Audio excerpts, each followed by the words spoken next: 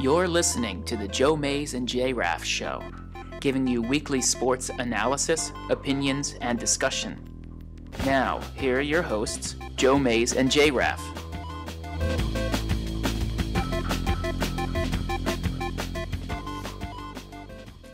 Well, good evening, everyone, and welcome to the 187th episode of the Joe Mays and J-Raff Show.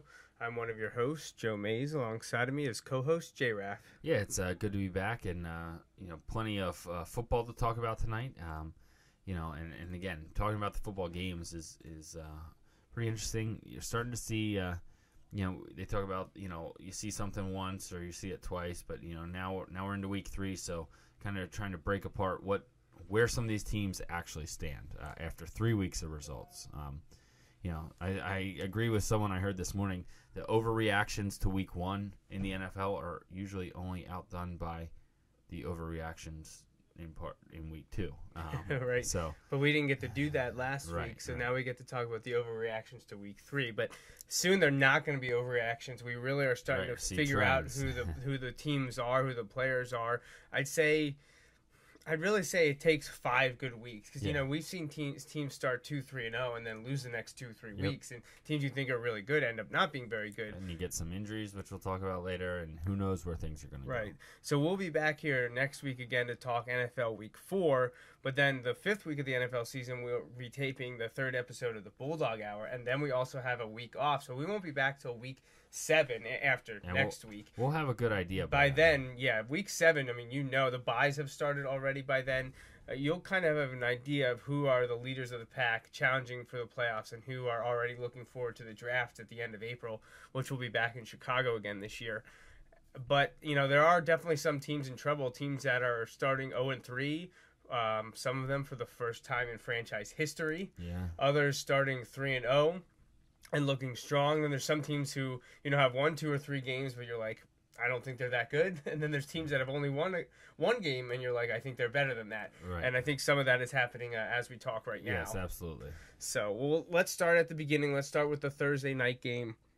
But before we do dive into the action, let's give out some of the contact information. There's a bunch of ways that you can, have your voice heard live or digitally through text that we can relay to everyone else here. And Justin has that information for you. Yeah, we'd love to have your take on any of the games or any of the things we've seen over the first 3 weeks of the NFL season.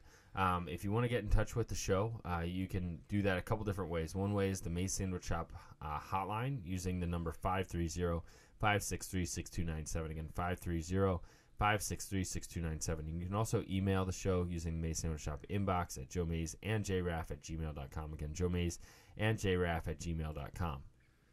We also have a social media presence primarily on Twitter and Facebook. So if you're into that kind of thing, you can find us on there. Send us tweets at Joe Mays and J-Raff, or like our Facebook fan page and leave us comments and interact with our posts there as well. So Week 3 NFL action, it began on Thursday evening, and it was a game between 2 NFC East squads up in New York. And a lot of people were thinking highly of the Redskins entering this game, probably because of what they did the week prior against St. Louis, who in the first week of the season took care of Seattle, the defending NFC champion.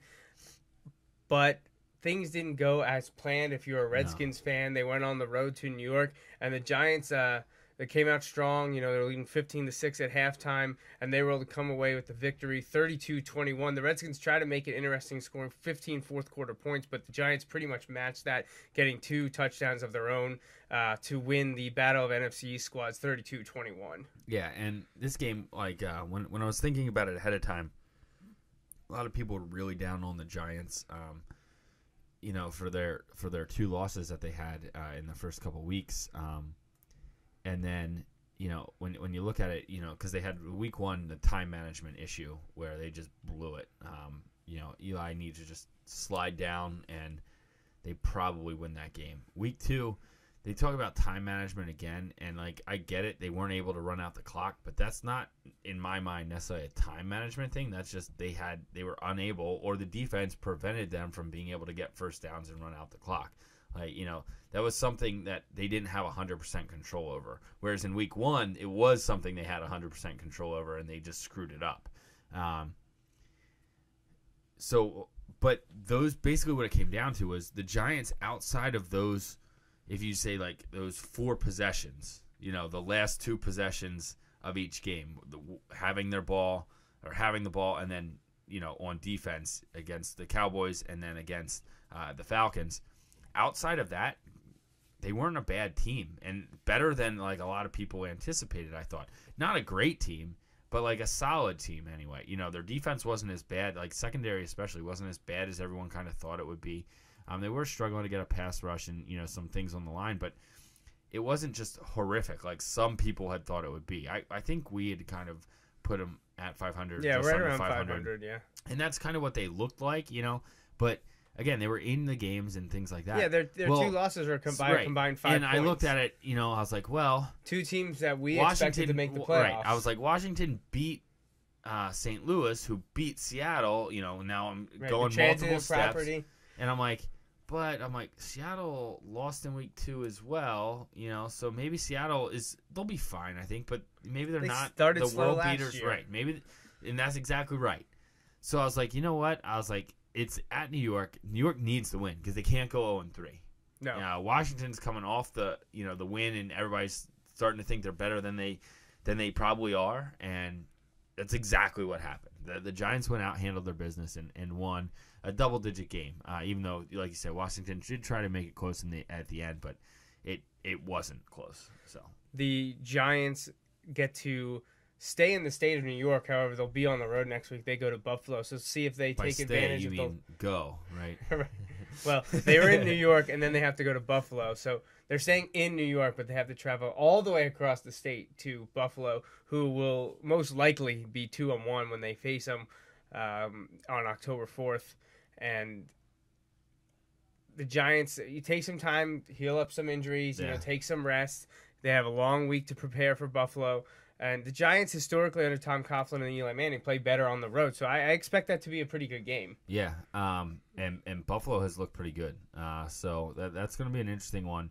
We'll have to kind of see how that plays out. But that was a good win for the Giants, and I think they finally got past some of that time clock management. Now, the next time they lose a close game, regardless of whether it's time management or not, all the stuff comes up again every single time. The Redskins will return home, and they'll play their 3rd home game in 4 weeks coming off that Thursday night loss to the Giants, and they will actually take on your Eagles, who today were able to get in the win column. Yeah, and are we going to jump that one? That's where we're going. So, like I said to you, the Eagles, to me, actually did look good in the first quarter. It wasn't just like miscues. Now, some of it was taking advantage of missed opportunities and mistakes of your opponent, which is what you have to do. Right, great punt return. The defense looked okay. They were forcing 3 and outs when they're not clicking. So basically they weren't, creating tons of opportunities, but they were taking advantage of what was given to them, like you kind of said. And the offense was doing fine without DeMarco Murray, who I'm kind of glad they rested him, especially if they're able to get the win. Without him, let him get healthy. Let him get the rest. The other guys did fine. He had some fumbles there, but Darren Sproles looked good. Surprise. It seems like whenever you need him to step up, he does. And Chip seems to be following through. He had a return touchdown, right? Chip seems to be following through on his wanting to get Darren the ball more this year because good things generally happen. The problem is that they didn't do anything in the fourth quarter or second half. They didn't do anything in the second half. Yeah. They did nothing. They had a great second quarter, scored 21 points. We talk about it all the time. When they're up, and actually it started the 2 minutes before the halftime. Yep, you're they're right. Up 24-0. Fitzpatrick and the Jets moved downfield. Moves right down the field and scores a touchdown. Brandon Marshall making up for his earlier mistake, right. which he called the worst play in NFL history. It's 20. I wouldn't quite go that far, but I think it's the worst play. Like Brandon Weeden throws the best ball in NFL history, but it was a bonehead mistake, and one that cost the Jets in the end because the Eagles were able to win by 7. So we talk about that all the time. You see teams jump out early, and then teams start to claw back, and next thing you know, it's a close game. And the Eagles actually were able to run out the clock because of an illegal hands to the face penalty that gave them an automatic first down. Yeah. Otherwise, they're gonna have to punt it back. But unlike the Giants, instead of throwing a pass, Chip Kelly did run it 3 times, and they were gonna punt it back with less than 30 seconds left. And they would have had to go the length of the field. So there were a lot of ifs for the Jets, but they had fought back in it. The Jets are better than I thought they would be. Yeah, I definitely Ryan agree. Fitzpatrick is what they need at quarterback this year. Let me rephrase that. If they're going to try and make a run with this group, which I have no reason to believe they won't, they won their first 2 weeks. They're sitting at 2-1. It's not like they're need to evaluate for the future. Well, maybe they do, but if they're going to make a run this year, they've got to stick with him in my mind, because he's good enough for them. Also, I think this is the 3rd different team Ryan Fitzpatrick has started 2-0 for, like in his career, like 3rd different franchise, I should say, not team. St. Louis and Buffalo, I think maybe in Houston one year. Houston, I don't Buffalo know. and I don't Houston? know. Okay. But he's been enough places that I don't know where. But I just heard that stat at the beginning of the game. The Jets didn't get some of the things they had gotten. They didn't force the turnovers like they had. In mass the first few weeks. They weren't able to run the ball like they did in the first few weeks. Yeah, it was just one of those things where the Eagles were able to capitalize on enough of their mistakes, but the Eagles, while looking better than they did in the first 2 weeks, that's because they looked awful in the first 2 weeks. The Eagles have looked really good for, I'd say, 4 quarters now. The bad news is they've played 12. The last 2, the second half of the first week, they looked really good. And the first half today, I'll even give them that touchdown. Because if you're up 24-7 on the road in the NFL, that's not a bad one. And they picked him. They picked off Fitzpatrick in the end zone one time today. So they made some good plays, but there were still lots of mistakes. Basically, I talked to you. My hope right now is that the Eagles can win enough games to stay in it, and then hit their stride around week 10, 11. Just don't take yourself out of it. If they can get to 4-3, I think before the bye, I'd be really pleased. Right, and the possibility is there because they don't play any teams that, as of right now, we think are world beaters or untouchables. Next week they go to Washington, who's going to be coming off that long week. Right. But then they host back-to-back games against the Saints, who knows what the status of Drew Brees will be. And even if he's back, he's no longer one of the top players in the league, or that team is anywhere near they were 5 years ago. Then they also host the Giants, which is going to be a primetime game. It's a Monday night game. But again, the Giants they've been playing to their competition. Right. They lost 2 close games. They won a game against the Redskins. That'll be an interesting primetime game that Monday, October 19th. And then before their bye week, they're probably the most difficult game on this the next 4 games for the Eagles is in Carolina. Carolina being 3-0, being on the road, back-to-back weeks. It'll be a primetime game. That's Sunday Night Football.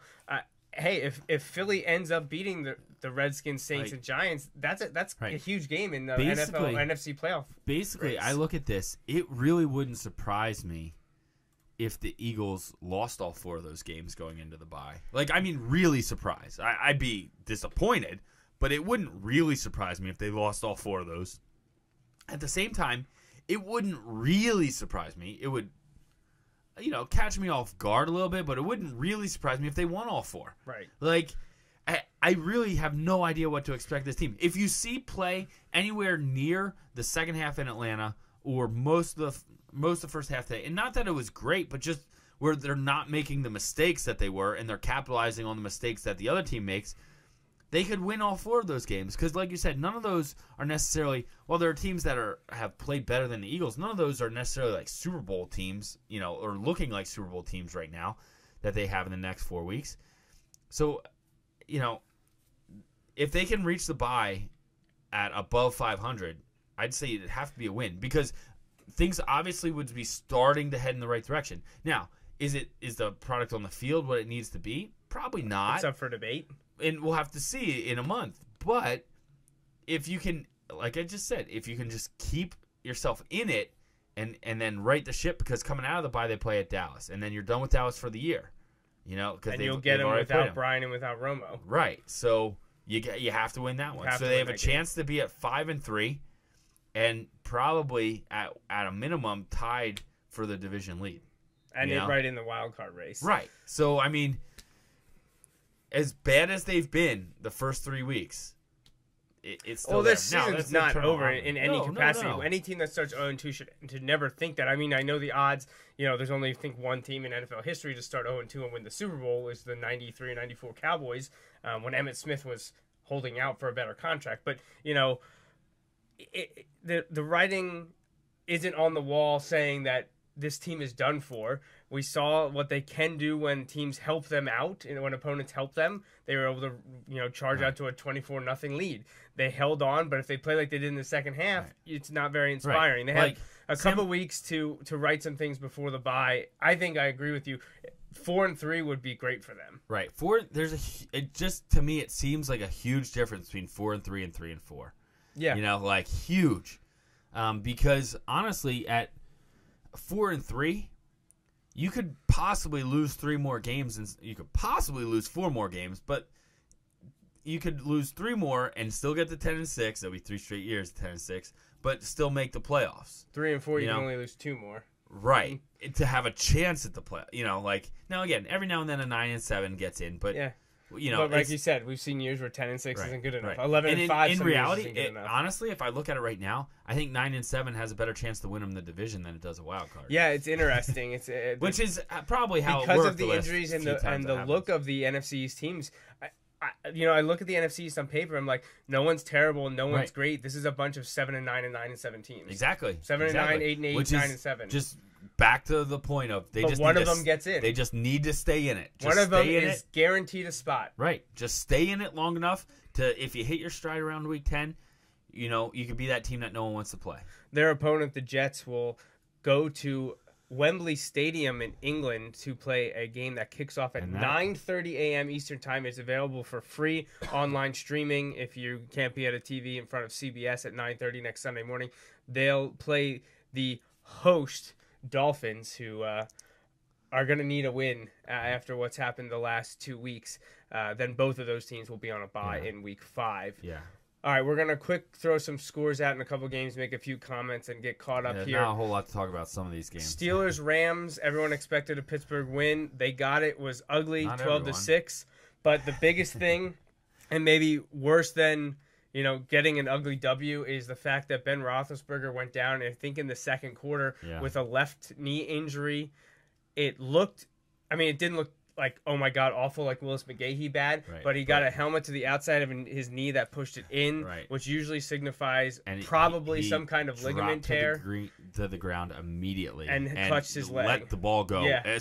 He waited until he got to the ground. Despite what a lot of people think of him, and off the field stuff notwithstanding, he's a pretty tough dude. He can stand to take some getting beat up, especially with the line they've had in his career. Take like a car to the face. Man. Oh, man. Too soon? It's been years. It's been like almost 10 years. He dropped, and like you said, he lost the ball to clutch his leg. Yeah. So Adam Schefter's already said he'll be out a minimum of 4 weeks. They're going to have an MRI tomorrow. Yeah. Wouldn't surprise me if he has a ligament tear. Now, at first I thought it might be the ACL, which is the worst, which is generally, at least, as Adrian Peterson proved, at least 8 months, but usually closer to a year recovery.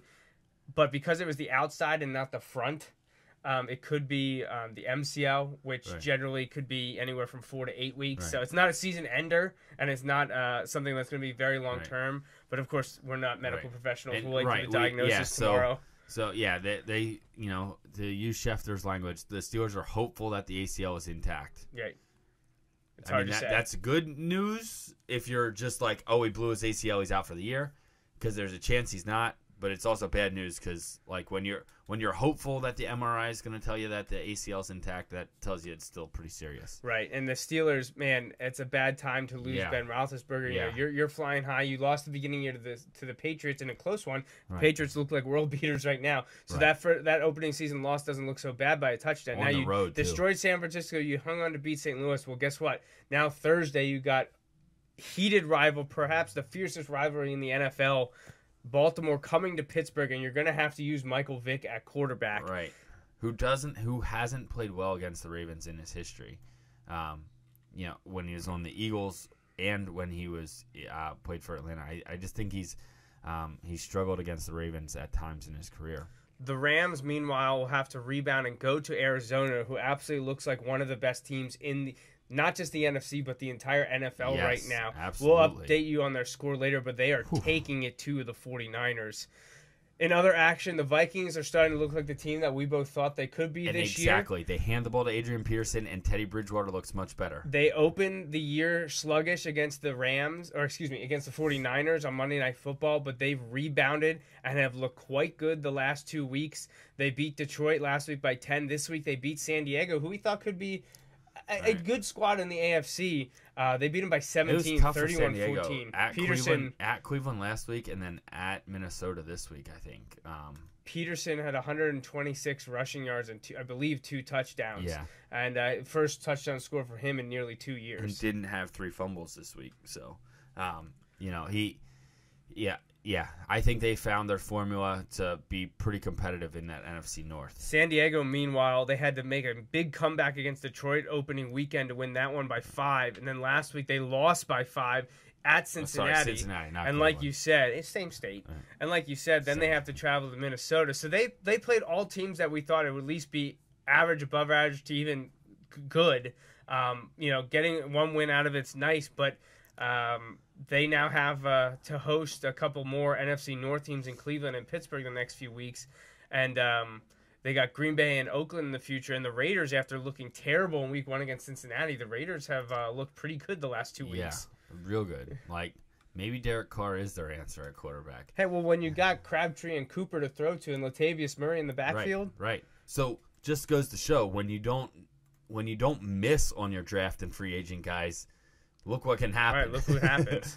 Yeah, so an interesting scenario for San Diego out west. We thought that they could challenge for an AFC wildcard, but they're sitting at 1-2. Right. A game that I won't have much to say about. The Texans, I think, getting their first win of the season against the Buccaneers. Ugly win. In Houston, 19-9. Nothing incredible about it. They, did whatever they could. Held on. Jameis Winston threw a couple picks. Houston's got to win that game, and they did. They get their first win after losing to Kansas City and Carolina in back-to-back weeks. The Texans will travel to Atlanta next weekend before, on a short week, playing the Colts on Thursday night, October 8th. Yeah, I still find it hard to believe that O'Brien's not going to... I think they'll win enough for O'Brien to still be there next year. And he needs a quarterback. They need to draft the first-round quarterback. Yeah, like we said, J.J. Watt can't play all 22 positions on the field. It probably could. It's just physically impossible to play him at the same time. Right, if you could clone him multiple times. You know what's crazy? If they could clone him, they'd probably win the Super Bowl. You know what's crazy to me, and I was watching a little bit of a tangent here, still football-related, watching a ESPN video yesterday, but it featured a Penn State player, so that's why I hopped in. It was all about walk-ons, college walk-ons, and then how teams celebrate them by eventually, after all their hard work pays off, they surprise them with a scholarship. The Penn State player being profiled was Ben Klein, who was put on scholarship. James Franklin talked highly of him and then told him about it, and all the players jump up. And there were a bunch of other players talked about it as well, but the person introducing this 5-minute video by ESPN was J.J. Watt, because if you can believe it, he's a former walk-on at Wisconsin. Yeah, I think he went to a junior college at first and then transferred, but didn't. Yeah, he was a walk-on. And I remember I wanted the Eagles to get him so badly, and you're like, he doesn't really fit the scheme at the time. Right, because they were playing 4. I'm like, I don't care. Get him and change the scheme. He's a different. And now if they had him now, right. Now, I don't think he fell anywhere close to where the Eagles actually got him that year. He was in the late teens, I think. But maybe early teens. I don't remember. Yeah, it was one of those where, man, I wish they could have gotten him. Yeah, I can't recall off the top of my head. But anyway, yeah, kind of an ugly game. Houston gets a much needed win, over Tampa, who, again, I think with Jameis, you've seen some really good things and you've seen some really bad things, and that's kind of what you're going to get this year. So J.J. Watt was the 11th overall pick by the Texans in 2011. The Eagles that year picked 23rd and took Danny Watkins. Yeah, who's Danny no Watkins longer in the back NFL. To fighting fires. Yeah, so. Good for him. Congratulations on that. It's a very worthwhile cause, but in terms of professional football, he was actually with the Dolphins, I believe, when his career ended. He couldn't even crack the Dolphins starting lineup. Yeah, and like you said, good for him, but he was a terrible first-round pick. Oh, yeah, that was a very bad pick by Andy Reid, definitely. Okay, Tampa Bay, who Houston defeated today, will host the next 2 games: Carolina next weekend and Jacksonville the week after that before going to their bye. I think if they could split those, they would have to be pleased. Speaking of the Panthers, they moved to 3-0 today, beating the breezeless Saints 27-22. Now, at the beginning of the year, we thought that they would be okay. They are back-to-back division champions, and right now they're looking like the team to beat. Yeah, but let's be honest, they've been okay when they've been a division champion. Right, yeah, they've got 7, 8, 9 wins. They beat Jacksonville week 1 by 11 before beating Houston last week by a touchdown. This week beating the Saints by 5. And I know you wanted to, and I did it. Atlanta is looking like it could be a real challenger for the Carolina, and unfortunately, we don't get to see a Carolina-Atlanta game until week 14, and then they play again week 16. So if both these teams continue on this trajectory, we could have an interesting race in the NFC South between the Panthers and the Falcons. Yeah, 2 teams that have taken advantage of their starts and have beaten some okay teams and some not so okay teams. But hey, you can only win the games that are out there, and Carolina is doing that and fairly efficiently right now, and they've been able to pass the ball better than I thought they would, and they've been able to defend the pass better than I thought they would. And I don't know, did Kuechly play? I today? do not think so. Now they didn't have Breeze, but they still, McCown threw for over 300 yards, but they were able to get a win, without your captain of the defense. So hey, that's solid. Next week the Saints return home to the Superdome to host the Cowboys in just what NBC wanted: McCown versus Whedon in prime time. Yeah, just the way the NFL drew it up. Gosh. In a game that I definitely have no comment on. Actually, no, that's not true. I hope the Saints win 2-0. In a game that I have no comment on whatsoever, the Patriots absolutely destroyed the Jaguars 51-17. New England will have their bye already. Okay. Yeah. That's weird. I hate that. I hate early buys like that. But yeah, New England's on a bye next week already before traveling on the road in back-to-back weeks to Dallas and Indianapolis. Both games at the beginning of the year looking like incredible games on paper.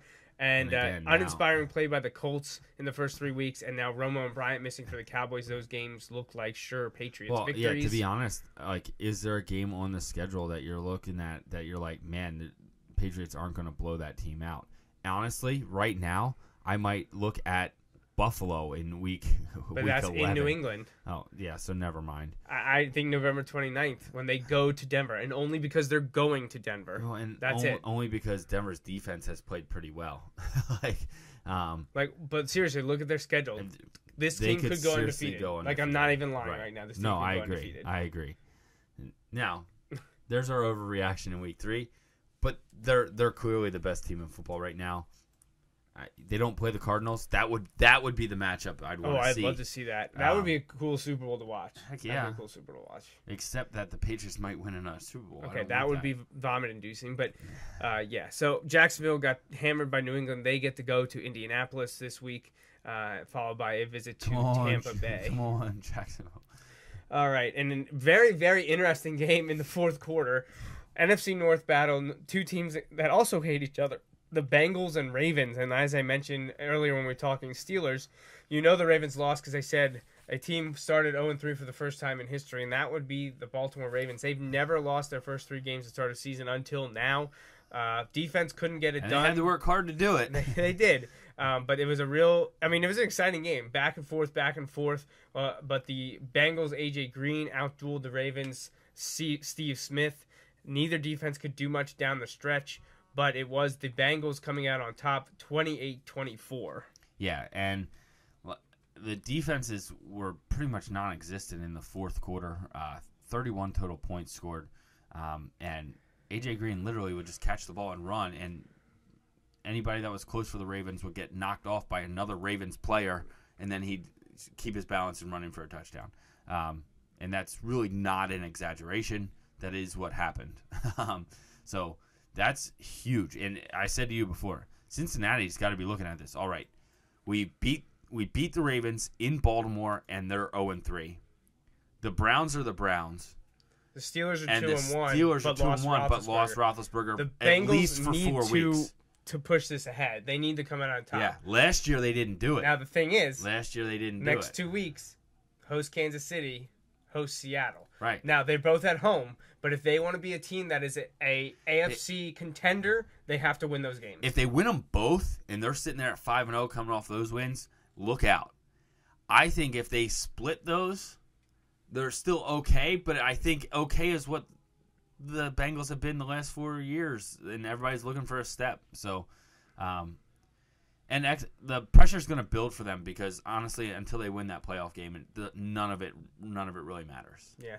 Now Baltimore has 3 of their next 4 on the road. We said they have the Thursday night game this week at Pittsburgh before returning home to host Cleveland, and then on the road to San Francisco and Arizona. And Pro Football Talk said earlier today that Baltimore will not stay on the West Coast for that. We saw them have a West Coast trip earlier when they traveled to Denver and Oakland to open the season, lost both those games.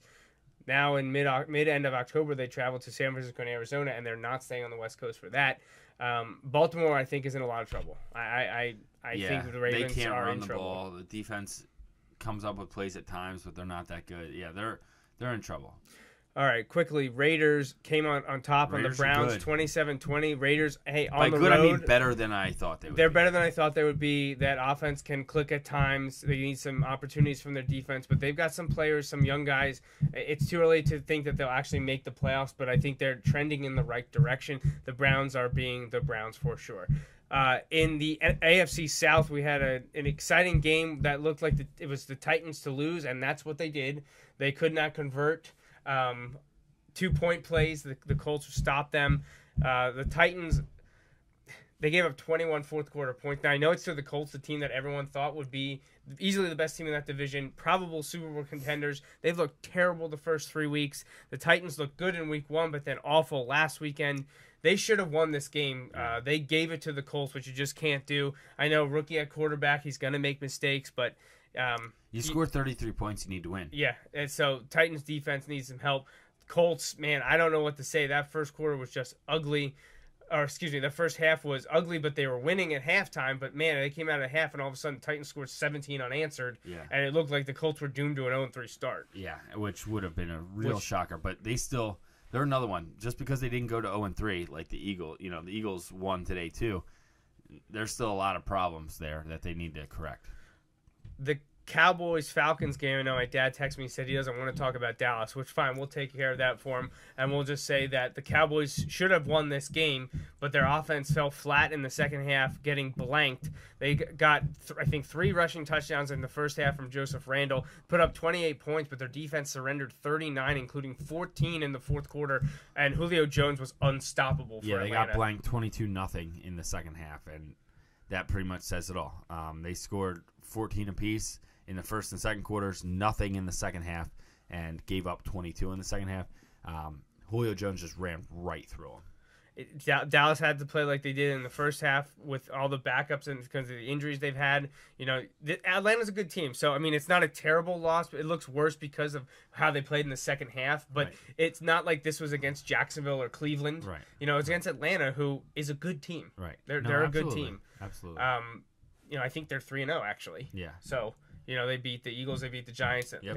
They ran the gauntlet in the NFC East. All they got is the Redskins, I assume, in the next few weeks. The Sunday night game tonight will be Broncos visiting the Lions, 2-0 versus 0-2. I'd expect Denver to win this game. There's reports that Manning's going to be operating mostly out of the shotgun. That seems to be where he's working best this year. Good. I think Denver's going to put up huge points tonight and beat the Lions.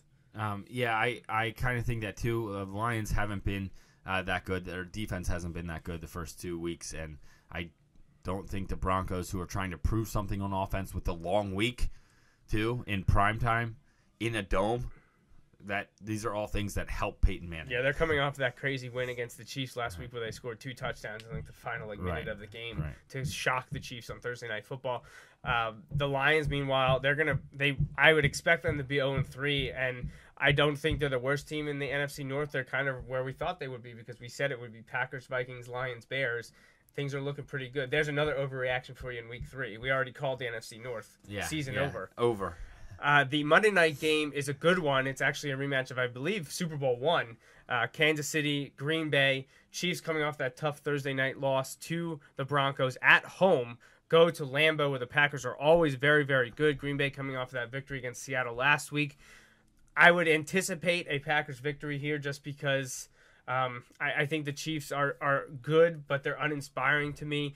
I wish I knew offhand what Andy Reid's record in primetime was, but I don't think it's great. I think it's okay, but I think the Packers at home in primetime, I think this is Green Bay's to lose. I like the long week for Andy Reid. I know primetime may not be great, but the extended rest is. So I think Kansas City's out to kind of rebound from that terrible loss last week. Now, I could be wrong, and I think Green Bay's good. I don't think they're world beaters yet. Now, because I said this, they'll probably go out and put up Kansas 50 City by like 50-0. Yeah, so you're welcome, everyone. You're not picking that because you're the only one in the pool that has Kansas City and the chance to win some clams, right? No, it has nothing to do with that. All right. The late games are all awful. They're all blowouts. The Cardinals are beating the 49ers. That's what happens when you only have 3 games in the back end. 40 Good job, points. NFL. I hate that. Cardinals are up 31-7 at halftime. They lead 47-7. Actually, game is over. That's how quick it moved. Mercy rule. Yeah, they were just like, I'm done. Last I knew, Colin Kaepernick had 4 interceptions. The Cardinals looked incredible. First 2 passes were returned for touchdowns. Pick sixes. Thank you. I have them. My defense, special teams. Cardinals look great. 3-0. 49ers after that win in week 1 have gotten destroyed the last 2 weeks. A combined score probably something like, did they score 20 last week against the Steelers? I think they had 18. No. Yeah, and they all came late, like in a blowout. So they have 25 points in 2 weeks, but they've given up like 85. Yeah. So defense, what's going on? Not a whole lot better was the last game to talk about. And 2 games to talk about. You're right. Both of them by the same margin. The Bills are beating my Dolphins in Miami 34-8. Can't say I didn't see that one coming. I was no chance in the world I thought Miami was going to win this game because, one, they looked terrible week 1 against Washington. They should have destroyed the Redskins if they were as good as a lot of people thought they'd be. Last week, you can't lose the freaking Jaguars by 3. You just can't do that. They're the freaking Jaguars. Look what the Patriots did to them this week. Yep. You want to tell me that Miami was supposed to challenge them? Not even close. They're losing 34-8.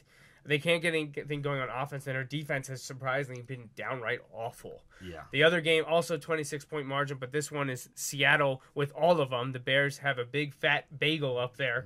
Seattle Jimmy leads Clausen in Seattle 26-0. So that game's going to go final here in 6 minutes of game time. Yeah. Seattle will get their first win of the season. The Bears will drop to 0-3, right in the basement of the NFC North where we thought. I expect Seattle to start to rebound here and get clicking because I still think that they're one of the best teams in the NFC, but they may not be the best team in their division. Right. Yeah, so there's going to be some crazy games out west, but I think the Seahawks will still be right there at the end. All right, one last thing before we sign off here is we're 4 weeks into the Penn State season as well. Yeah. They had a win this weekend following a big win last weekend against Rutgers. That was a much better victory than the one we saw against San Diego State yesterday. But hey, a win is a win. Absolutely. Penn State's 3-1, winners of 3 straight. Their offensive line has looked much better since that first time they've won their first 3 at home in like a few years. They have one more that you hope for a win before starting to hit the meat of your schedule. Going on the road to Ohio State's coming up in October. My expectations, we didn't do this on the air, and I know when they lost to Temple, we were like, I'm glad we didn't do this. To be perfectly honest, I know you said 8-4 regular season with a bowl victory. Yeah. I went 9-3 regular season with a bowl loss. I think both are still attainable because other than Ohio State, Michigan State, and at times so far Michigan, who's looked very good. I don't know if there's any other team on the schedule that I think is automatic loss. Right. I think Ohio State's an automatic loss because it's on the road. I believe they do play Michigan State at the end of the year, also on the road. So I think that's automatic 2 right there. So you're already up to my 3. And teams that are looking to get style points, too, so that could be ugly. So you got to win the games you should win, against teams like Indiana, and Illinois. Army this coming week. I know Military Appreciation Day, so thank you to everyone that has served or is serving. But I hope Penn State beats Army. Although I'm a Navy person anyway, so I know your wife loves that. Yeah, absolutely. She's going to the game this week, so that'll be cool for her. What are your expectations for Penn State the rest of the year? I'm still going to hold out hope for 8-4. I think people viewed my 8-4 as pessimistic. Many people. That's right around where I expected. And yet, I think now, like after week 1, people were like 8-4 would be optimistic, and I think 8-4. To be honest, I think I've seen improvements. Now they still have a long way to go, but the young guys are getting better. I know it's not what people want to hear, but these are the years. These are the years where we don't have the upperclassmen because of the sanctions. Like that's right. It's a reality. And as you got to give them a chance. Now that being said, I like that Hackenberg threw for over 300 yards yesterday, even if it is against San Diego State. I don't care. Just a win's a win. Right? Get to 8 wins and that's good. And then you got to start taking strides next year. Especially with Michigan looking like they're rebounding pretty quick. Well, and look what Utah did to Oregon. Right. That's who beat Michigan in week 1. 42 points at destroyed Oregon. The Ducks. Like 62-20 or something like that. Wow. And the last touchdown was like at the very end of the game for Oregon. Like it should have been worse. Very, it wasn't very as close as it sounded. So I would say if I had to, edit my off-the-air prediction from the beginning of the season where I said 9-3 with a bowl loss, I'll say 8-4. I don't know if I can comment about the bowl. At the beginning of the year, I was thinking at 9-3 they're probably getting in too good of a bowl against a really very good SEC team or something. SEC only gets one team in the playoff, and then it trickle down it's a disaster. So I'll say I think I'd expect them to probably lose 3 more. I'm getting Ohio State and Michigan State for sure. I'd like to say it won't be Michigan because I'm supposed to be at that game, so I'd like to see a victory. But I think there will be one more stumbling block besides those 2 against those top 10 teams. I'd love to see both of them make the playoffs. That would be nice. Yeah, you gotta beat. You have to beat like Indiana in 2 weeks. Like you have to win that one. Those are the games you have to win if you want to get the 8 wins. That question came from my dad, who also sends in one last one before we sign off. It's just kind of a comment. He says he loves Franklin as a recruiter, but he's still not sure about him as a head coach. I think that's the way a lot of people feel because, we talked about it last year. Sometimes game decisions with time management, play calling, reliability, or his resistance to alter what his coordinators are doing, mostly offensive, because his Shoop as DC has done a pretty good job, very admirable job. Actually, he was possibly going to LSU in the offseason. But John Donovan in the offense, that one's coming under fire. His ability to use Hackenberg properly. But his game day stuff on the field, during the moments that count in the win-loss column, a lot of people question that. I know he's my dad is among them, but it's kind of one of those things where what do you want though? Do you want the under-talented teams that are going to struggle to compete against the good teams, because they're outmatched every time, or do you at least want to have the people like it's a tough one, and I don't really know, I kind of view this year, like I think he'll be able to do this year at Penn State what he was able to do at Vanderbilt in the SEC, where he had much lesser talent than what he's bringing in that should be there for the next few years at Penn State, and that's win the games you're supposed to win. Now I know Temple, a lot of people are like, that's a game they're supposed to win. I agree, but I said it to you on the air, off the air. You were terrified of it, The loss to Temple isn't what bothers. I mean, I'm disappointed, but it's how they lost to Temple. And they've played better since then. Like they haven't been playing great, but they've been improving. And at the same time, like Temple, like I know they squeaked by UMass last week, but like Temple has a chance to go undefeated into Notre Dame. So Temple's not the pushover that everyone used to think they are. Right.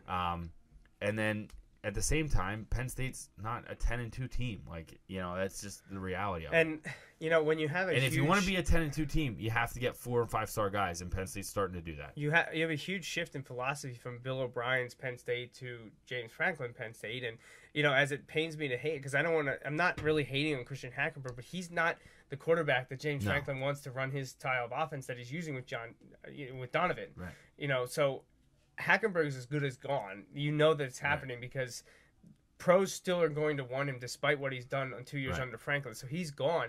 It wouldn't surprise me another year with all these young guys getting bigger, stronger, and acquainted with college football, having one of Franklin's quarterbacks, whether it's McSorley or someone else, running the offense, and all of a sudden next year they're the 10-2 team. Right. And people are like, oh, but you had Christian.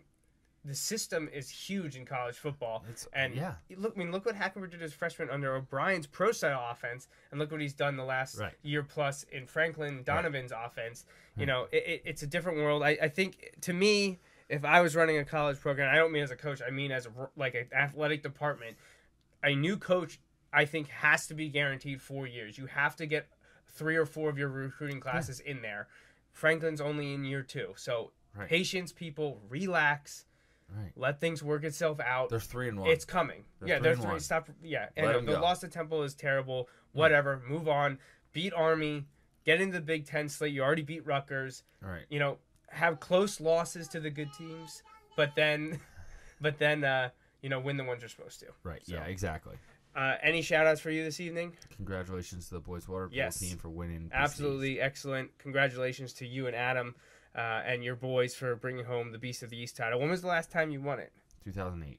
Okay, so it's been a few years. So congratulations on a huge win.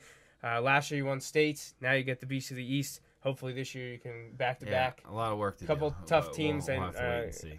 Cumberland Valley is who you beat and they're in the championship last night? We beat Prep in the... Cathedral Prep beat Cumberland Valley. Beat Cumberland Valley in the semifinal, but 2 really tough teams. It was a two-goal game. Okay. Their game. So, yeah, lots of work to do before that gets on the screen. So we'll have to wait and see. All right.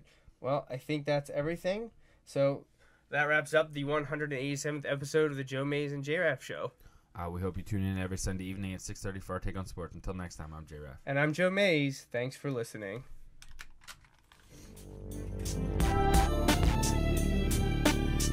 Thanks for listening to the Joe Mays and J-Raff Show. Don't forget, you can download each episode of the show from the podcast section of the iTunes Store. We'll see you next time, and thanks again for listening.